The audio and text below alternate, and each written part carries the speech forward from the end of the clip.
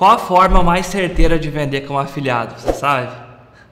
Não, então fica aqui porque hoje é sério. Eu vou te mostrar em detalhes o método para vender como afiliado e se você aplicar, você vai ver o que vai acontecer. Opa, tudo bem? Eu sou Alex Vargas, especialista em afiliados, marketing digital, redes sociais, criação de negócios na internet, tudo mais que envolve esse mercado aí. Já formei quase 100 mil alunos hoje com o meu treinamento Fórmula Negócio Online. Se você não conhece, acessa aí formulanegocioonline.com. Vou deixar o link aqui embaixo para você conhecer, tá? formulanegocioonline.com. Olha só, nos últimos vídeos, é claro que eu sei que você está aqui me assistindo e me acompanha aí no canal, né? Eu perguntei pro pessoal aqui quais que eram os assuntos que eles mais queriam saber. Fora todo mundo perguntando coisas um pouco avançadas demais para falar aqui no canal, perguntando aonde que eu moro, o que eu faço no meu tempo livre, que eu só gravo vídeo, que eu não sei o que. Mas, falando de vídeo aqui, o pessoal quer saber muito sobre afiliado. Eu percebi que essa é uma dúvida muito comum, né? Por isso a minha insistência em gravar alguns vídeos aqui falando de estratégia do que você tem que fazer para vender especificamente como afiliado. Como eu te falei antes, a gente já formou aqui quase 100 mil alunos no nosso treinamento Fórmula Negócio Online e alguns outros treinamentos, mentorias, workshops que a gente faz aqui. E o mercado de afiliados é uma parcela bem grande desses alunos, né? E eu vejo que sim, realmente é um mercado fabuloso, fantástico, extremamente ótimo. Não sei mais nenhum adjetivo para falar, é muito bom mesmo. Porque o mercado de afiliados, ele salvou a vida de muita gente. Literalmente, salvou a vida de muita gente. Muita gente que estava na pindaíba mesmo, não sabia o que ia fazer no dia seguinte, conseguiu ser salvo e hoje vive muito bem com o marketing de afiliados. Não, eu não estou exagerando, estou falando a verdade mesmo. Se você soubesse... É que tem histórias que eu não posso, assim, fico meio assim de contar aqui, porque às vezes as pessoas, né, como são histórias um pouco meio cabeludas, assim, é meio ruim de ficar contando assim no YouTube, mas tem cada história que eu escuto aqui de antes e depois de alunos aí que você não tem noção. E o marketing de afiliados, ele praticamente salvou muita gente aí. Como eu disse, o pessoal ficou perguntando coisas e tal, né, tem muita coisa, eu estou selecionando e fazendo vídeos sobre fazer vendas como afiliado, como eu falei, tem muita gente, por isso o passo a passo de hoje é isso, como fazer vendas como afiliado. Hoje, especificamente, eu vou te mostrar 8 passos principais para fazer vendas como afiliado. Cada passo tem várias estratégias dentro de cada um deles, então eu espero que você fique bem ligado, porque é bem importante anotar cada um deles. No final aqui do vídeo eu vou te falar o que você tem que começar a fazer agora na prática para começar a ver os resultados, e ainda daqui a pouquinho durante o vídeo eu vou te entregar um presente exclusivo aí que eu tenho convicção que você vai gostar muito, porque se eu tivesse recebido isso quando comecei, eu ia gostar muito. Então, fica ligado aí que durante o vídeo eu vou liberar para você esse presente, né? Vamos lá então. Primeira coisa, vamos começar com os passos básicos, né? Eu falei que eu ia listar aqui em 8 passos, eu gosto de dividir assim em números que é mais fácil para você mesmo se localizar no vídeo. Então, agora é o passo 1, os passos básicos, tá? Para você começar a ser um afiliado de sucesso. Primeira coisa, volta um pouquinho no tempo, volta um pouquinho atrás, no último vídeo aqui desse canal, né, eu falei sobre afiliados também. Seria muito legal você assistir aquele vídeo, porque lá eu falo também uma estratégia de você começar a dar uma explanada no que a gente trabalha aqui, sobre audiência, construção e tudo mais, tá? Bom, vamos lá para os passos básicos então. Escolher um assunto para você seguir. Um grupo de pessoas que você quer ajudar. Eu mudei um pouco a minha frase. Antes eu falava assim, ó, um grupo de pessoas que você quer atingir. Eu falava isso antes, né? Atingir. Agora eu não falo mais isso. Se eu falar vai ser por hábito, mas eu tô mudando essa frase. É um grupo de pessoas que você quer ajudar. Escolha isso. Esse grupo de pessoas, a gente vai traduzir, a gente vai colocar um sinal de igual a nicho. É um nicho que você vai trabalhar. Um grupo de pessoas. Eu quero ajudar um grupo de pessoas que quer aprender a tocar violão. Eu quero ajudar um grupo de pessoas que estão acima do peso e querem emagrecer. Eu quero ajudar um grupo de pessoas que não conseguem uma recolocação profissional e querem voltar para o mercado de trabalho.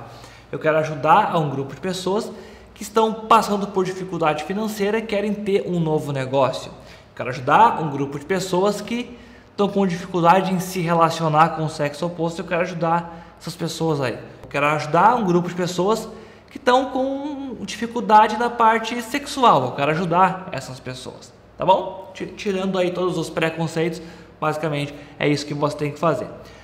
O segundo passo, ainda no passo 1, tá O segundo ponto aqui dentro é escolher bons produtos. Ok, você já sabe o grupo de pessoas que você quer ajudar, tá bom? Agora você vai escolher bons produtos que poderiam atender a essas pessoas. Escolher bons produtos, não é um produto. Eu vou falar daqui a pouco que você tem que ter foco e tal, para ter um produto só. Mas tenha alguns produtos que você pode trabalhar. O ideal é que ele tenha algumas abordagens diferentes. Então, vou te dar um exemplo. Você escolheu o grupo de pessoas que você quer ajudar, que querem perder peso. Legal. Você tem o quê? Por exemplo, aqui vou dar alguns exemplos do que me vem na cabeça, tá? Isso não fiz nenhum roteiro para lembrar de nomes, eu vou dar alguns que eu lembrar aqui. Então, dentro das pessoas que querem emagrecer, você tem algumas formas de fazer isso. Então, por exemplo, você pode escolher alguns bons produtos. O queima de 48 horas é um produto que ensina a pessoa a emagrecer fazendo treinos rápidos em casa, ok? Isso fazendo basicamente, assim, resumindo, é fazendo treinos HIIT em casa, ok? Aí tem o outro produto que é o dieta de 21 dias, que ensina a fazer lá uma dieta durante 21 dias que vai perder peso. Aí tem outro produto lá, que agora não sei o nome, mas que é o não sei o que detox, que ensina a emagrecer fazendo detox. Tem um outro produto lá que eu também não me lembro o nome lá, mas é da menina que tem 3 milhões de seguidores no Instagram, que até a Ana, minha esposa, segue, que ensina a emagrecer mais na parte mental, trabalhando ali na parte mental, por que você come, por que você tem essa ansiedade e tudo mais. Então, falei aqui 4 segmentos para emagrecimento. O legal é você escolher alguma coisa assim, tá? Alguns bons produtos assim, em segmentos diferentes para aquele grupo de pessoa. E quando eu falo escolher bons produtos, é você olhar se o produto realmente é bom. Mas eu tenho que comprar. Não precisa comprar. Vê lá a página de vendas, vê os depoimentos, vê como é que ele é, se as pessoas falam bem ou não. Você já vai ter uma ideia se o produto é bom ou não. E também nessa parte de escolher bons produtos, tem que pensar num produto que vende, ele tem que vender. Então a página de vendas, o vídeo de vendas, todo o processo de vendas tem que ser bom. Passe por esse processo você, como se você fosse um cliente, e veja se você fica com vontade de comprar ou não. Então tem que ter uma venda persuasiva, né? Senão também não adianta o esforço que você fizer se depois lá na parte de mandar a pessoa para a página, aquela página não converte. Então tem que ver isso daí também. Se você é aluno do Fórmula Negócio Online, é claro que você sabe como é que você mesmo pode estruturar uma oferta. Se caso o produto não tiver uma boa oferta, como que você pode fazer isso para então você superar esse obstáculo. Esse foi o passo 1, passos básicos. Então, foi assistir o vídeo passado, escolher um assunto para você seguir, que seria um grupo de pessoas para você ajudar, e eu vou botar em negrito essa palavra ajudar, e escolher bons produtos para você trabalhar. Ainda aqui dentro, eu gostaria que você desse foco em um produto, que seria o seu produto de entrada, o seu produto principal. Por exemplo, aqui no próprio canal que eu já falei de afiliados que estão tendo ótimo resultado, que foi a Kerlia, falei também do Wesley, falei da Camila, falei da Mafalda, falei de alguns afiliados aqui, que uma das estratégias que eles mais usaram, que eles são os meus top afiliados, né? Eu dei alguns exemplos aqui, mas lembrando, sempre eu falo aqui que eu tenho vários top afiliados. E é claro que eu não lembro o nome aqui de todos, porque é bastante gente, né? Então, mas os que eu falei aqui no canal foram esses. Alguns outros eu fiz entrevistas também, né? Que foi o João, a Luana, o Luiz, tem muita gente que eu fiz, o Joba, que eu fiz entrevista aqui no canal, tá? O Jefferson, o Mitsuba, tem muita gente que eu fiz entrevista aqui no canal, tá? Legal. Qual que é um dos pontos principais que esse pessoal está tendo resultado? Foco. Eles deram foco no Fórmula Negócio Online como produto inicial de entrada. O meu foco está aqui. Esse é o produto que eu divulgo. Eles vão divulgar sempre aquele produto. Aí depois, se ele vê que o cliente vai para uma outra ramificação, que o cliente quer alguma outra coisa, aí sim ele indica algum outro produto que atenda essa necessidade, mas o foco é naquele único produto. Então sim, você vai escolher bons produtos, mais de um, mas vai escolher um para dar foco inicial, tá? Agora sim, vamos para o passo número 2. Posicione conteúdos, então envie para uma lista e depois faça ofertas. Posicione conteúdo, envie para uma lista e depois faça ofertas. Com essa sequência de 3 passos, posicionar conteúdos, enviar para uma lista e depois fazer oferta, você vai ter várias cartas na manga para trabalhar. Então, vamos lá, o que é posicionar conteúdos? É você trabalhar com conteúdo mesmo, com marketing de conteúdo. Segundo alguns profissionais tops aí do marketing americano, o marketing de conteúdo é o que há, é o marketing que existe hoje, o resto é o resto. Então, Foque em marketing de conteúdo, é uma estratégia minha que eu dou para você aqui. Alex, é só isso que existe, marketing de conteúdo? Então acabou para mim porque eu não quero mais criar conteúdo. Não. Primeiro, tem formas de você não precisar trabalhar com marketing de conteúdo, mas não criar conteúdo. E também tem formas de você não trabalhar com marketing de conteúdo. Mas o vídeo de hoje eu estou falando que marketing de conteúdo é uma boa estratégia, tá bom? Mas tem outras formas também. Mas assim, marketing de conteúdo é a melhor, tá? De longe. Bom, quais são esses conteúdos? Então você tem um canal no YouTube, publicar conteúdo lá. Ter um Instagram bem movimentado, publicar conteúdos no feed, no stories. Ter um blog bem movimentado também, publicar conteúdos lá. PDFs, tem vários tipos de conteúdo, imagens e tudo mais. Ah, Alex, você falou de Instagram, como é que o Instagram é conteúdo, como é que as pessoas vão me achar? Bom, o próprio Instagram tem uma busca interna, né? Você sabe disso. Quando você vai no Instagram, você pode buscar por alguma coisa lá que você quer saber, vai aparecer os resultados. Se você trabalha bem o seu Instagram, o seu perfil, os seus stories, todos os recursos que o Instagram te dá, você vai aparecer naquela listagem lá. Então é interessante você estar lá. Então, posicionar conteúdos, falei aqui, blog, YouTube, Instagram, PDFs, outras redes sociais como o Facebook, ter conteúdos trabalhando nessas redes. Tem que ser em todas? Não, mas escolha algumas para você trabalhar, tá? Passo número 3 agora é construir pilares. Quanto mais pilares, melhor no seu negócio. Aqui é onde os clientes vão entrar para você e eles têm que entrar, veja, eles têm que entrar de vários locais. Senão você está com um negócio muito frágil. Eu conheço pessoas hoje que trabalham com anúncios do Facebook. Eu sempre dou esse exemplo aqui. Anúncio no Facebook é ótimo e funciona, só que ele é uma corda bamba, assim, é a mesma coisa que você pisar em ovos, né? Qualquer coisa você vai afundar, porque quem trabalha com anúncio no Facebook tem que ter uma mentalidade muito boa, muito trabalhada, tem que ter um plano de contingência muito bom, porque o Facebook ele simplesmente bloqueia contas, isso é fato, não interessa, ele bloqueia contas e pronto. E se você tem entrada de cliente de dinheiro de um anúncio, de uma conta do Facebook só, e aquela conta, quando, não é se, é quando ela for bloqueada, você simplesmente para. Aí até você fazer tudo de novo, demora um tempão, você fica desmotivado. Então, no caso do Facebook, o exemplo que eu dei aqui, é uma entrada de clientes. Se você fizer isso, legal, mas tenha contingências. Já o que eu falei aqui de construir pilares, quanto mais melhor, é você construir essa entrada de clientes em vários locais.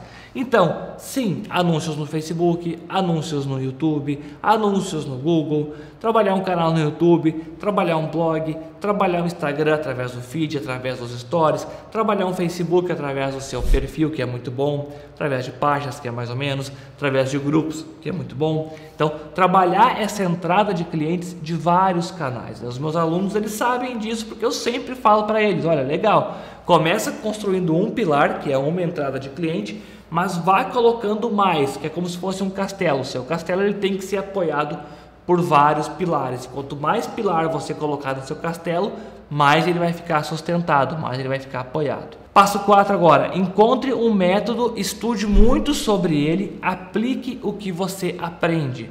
Então assim, ó, eu falei aqui, construir pilares para entrar vários clientes, legal. Agora encontre um método, uma estratégia para você seguir aí, para você atrair mais clientes, para você crescer o seu YouTube, para você fazer o que tem que fazer. Encontra um método para você trabalhar, para você focar. Eu vou trabalhar assim, onde eu vou ter essa entrada aqui de clientes, vou levar para uma lista e eu vou fazer vendas ali.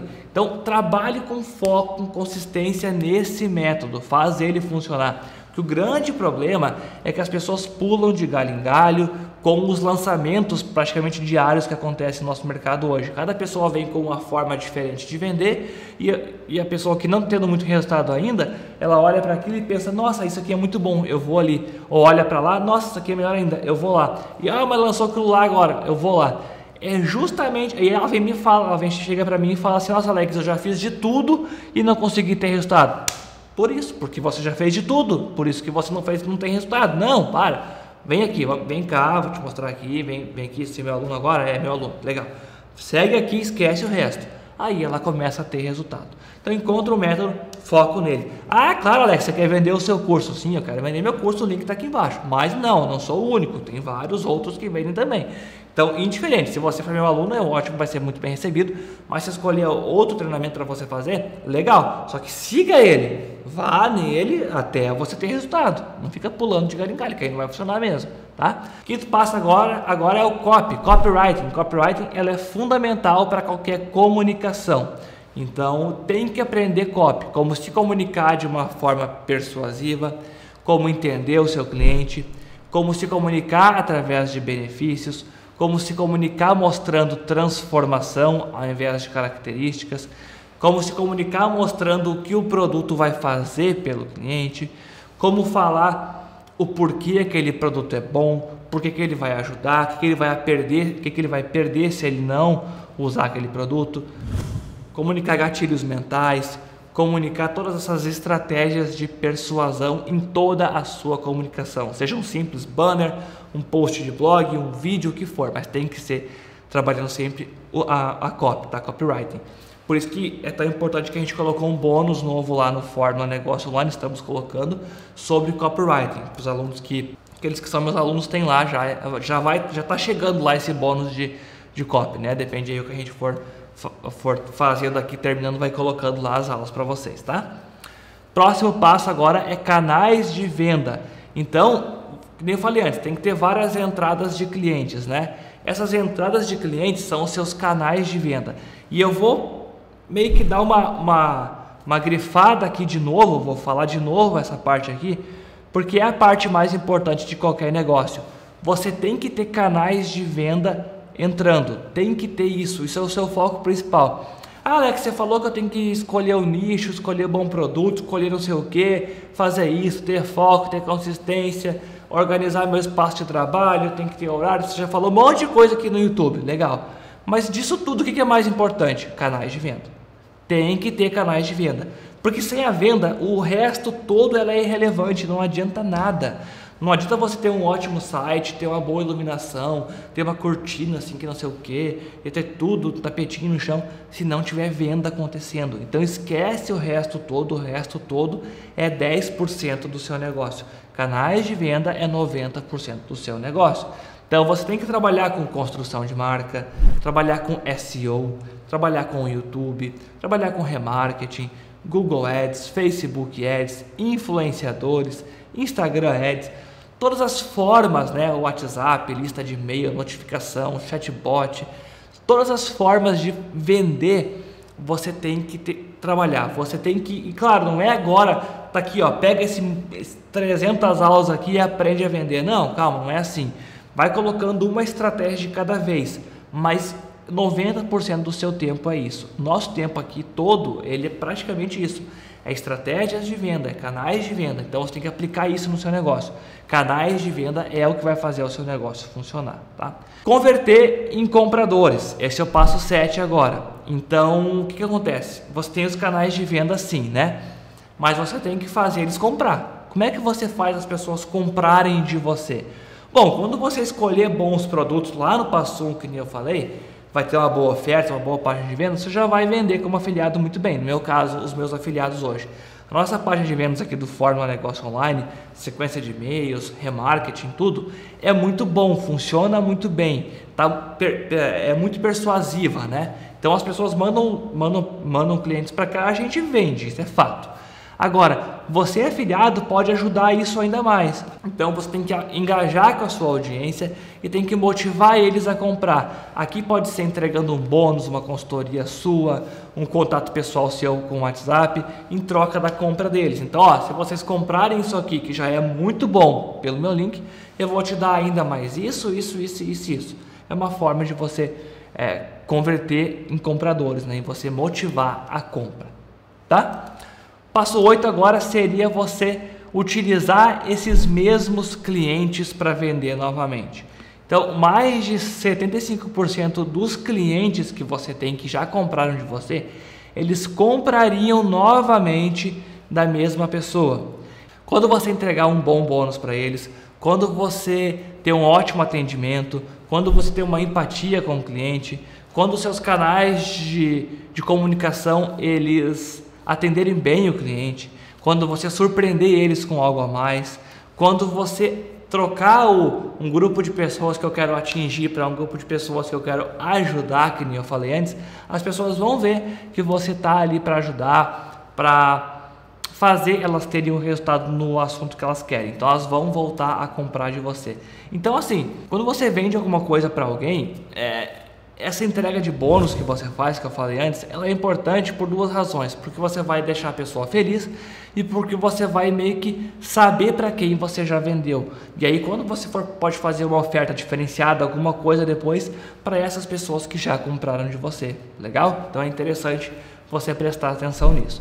Bom, eu sei que esses 8 passos hoje demoram um pouquinho, foi bastante coisa, mas é que eu realmente quis dar uma explanada aí em vários aspectos aqui da venda como afiliado. Então se você quer aprender isso tudo que eu falei aqui na prática, clique a clique, passo a passo, como fazer cada etapa, eu vou deixar aqui embaixo do vídeo o link do meu treinamento, que é o formulanegocioonline.com.